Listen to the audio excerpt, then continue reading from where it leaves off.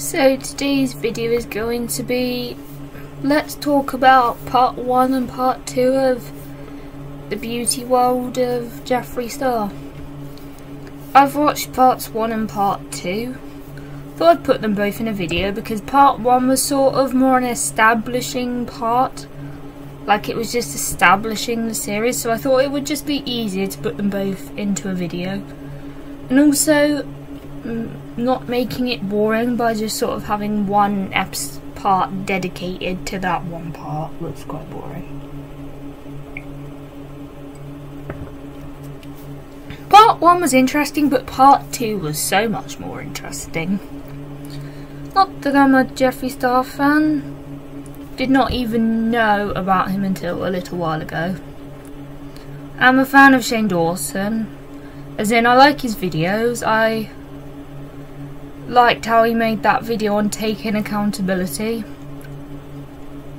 But I can't lie, Jeffree Star's makeup is so good. He is an entertaining person to watch. I don't like him flexing, obviously. I think that's abundantly clear. And I liked how Shane Dawson talked about what's been going on in his life and what his insecurities are. I would love to see someone do a documentary on Shane Dawson, but in the style of Shane Dawson. Because I like watching him and I like his videos. Because he's so fascinating to watch. I like how he talked about his anxiety and how he had a fear of flying. And also what he was hoping will come out of the series. It's good how he's talked about, compared to other YouTubers, he's not making the money they're making. Rather than going, I'm broke but I'm sitting in a mansion. Definitely that is a better way to put it. Because people are kind of bored of the broke jokes. The fear of flying was good to see him talk about it, because it's hard to talk about something you're afraid of, something that makes you feel anxious.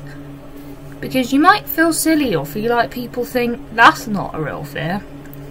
It's kind of relatable because I have a couple of fears that to people are quite silly. Like, I am afraid of dogs, I have a phobia of dogs, and I'm emetophobic, which is basically the fear of sick. So it was interesting to watch. To be honest, I'd never travel in a private jet because I prefer to fly with like well-known airlines that have a good reputation. Like, and you do see so many stories on the news, so I don't know how he did it. It's interesting to see how he goes more into depth of what goes on in the beauty world. To be honest, in this part it touched on the beauty community, but we're not quite getting into the drama just yet.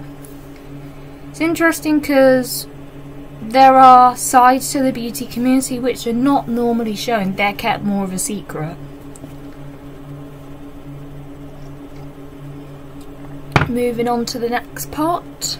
Part 2, the second part. I found this episode so fascinating to watch. It's interesting to see what makes Jeffree Star's makeup company so successful. Shane Dawson series really push people who are either on the fence about supporting Jeffree Star to either I support Jeffree Star or I don't support Jeffree Star. I don't support Jeffree Star, but there again I don't know much about him, but his palettes look good. So that's the tea. Interesting to see the process of his makeup palettes and the looks they create with his makeup palettes. It was big, like it was bigger than you could ever imagine. The maths was also interesting in how they used blood sugar palette as an example. It's interesting to see the profit on one palette that goes into Jeffree Star's bank account, something like it was $20 million, which is a lot of money, which does not surprise me because he is a multi-millionaire. Like, he has like so many subscribers on YouTube.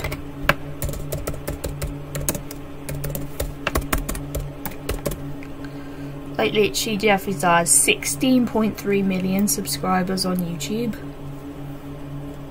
So there's like so much money, and so doesn't surprise me. It's also worth so much money.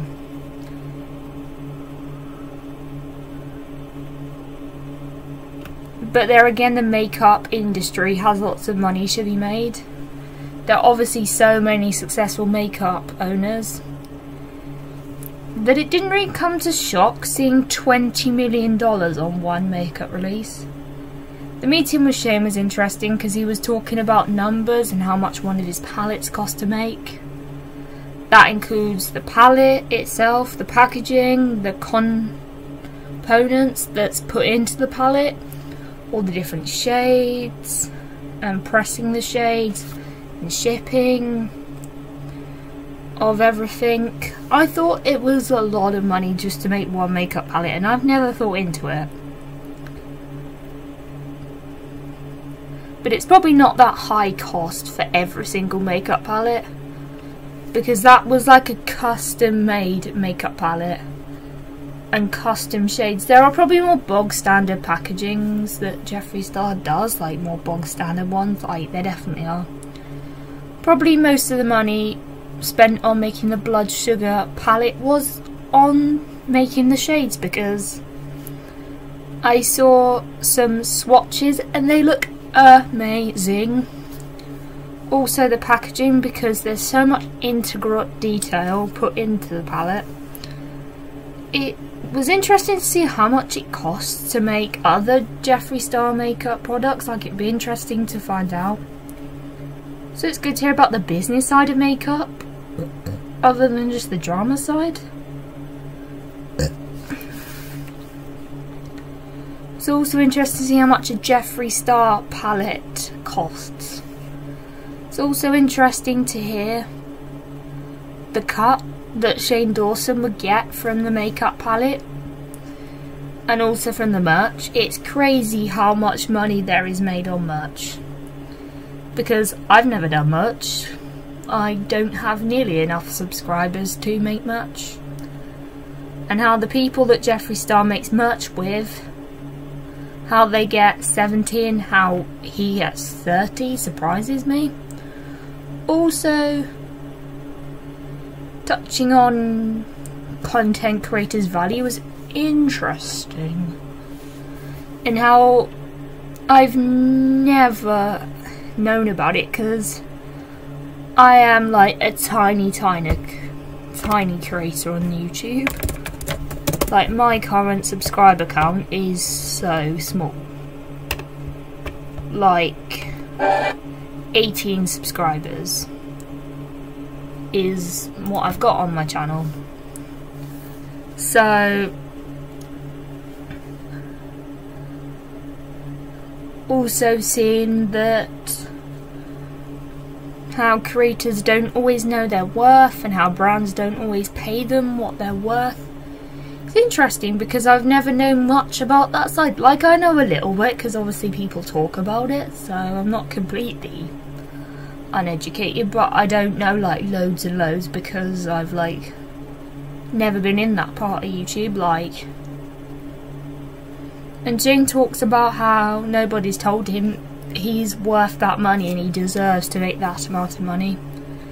Shane says he could have made more money, but he didn't stand up and say, this is the amount of money I deserve. I know there's the whole debate of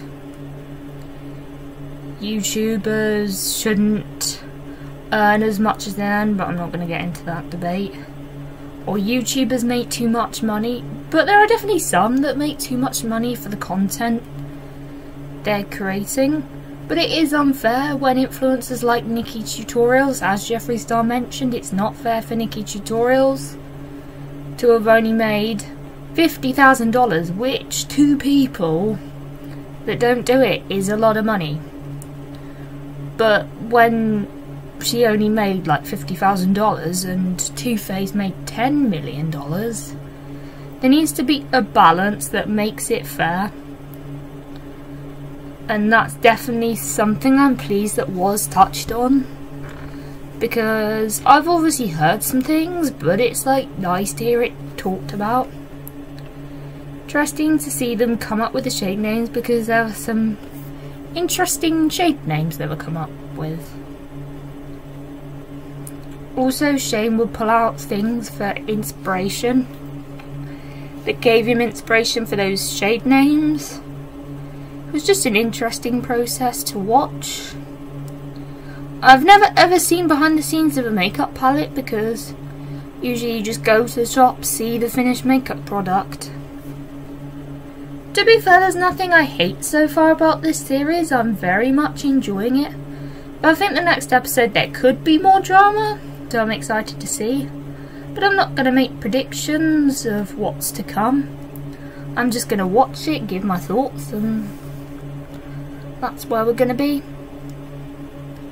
It's definitely showing a different side to Jeffree Star and giving him a more rounded side, other than just the drama you hear about. I'm excited to see what the other parts have to bring, so I hope you've enjoyed this video. Don't forget to like, comment, subscribe, and I'll see you in another video. Bye.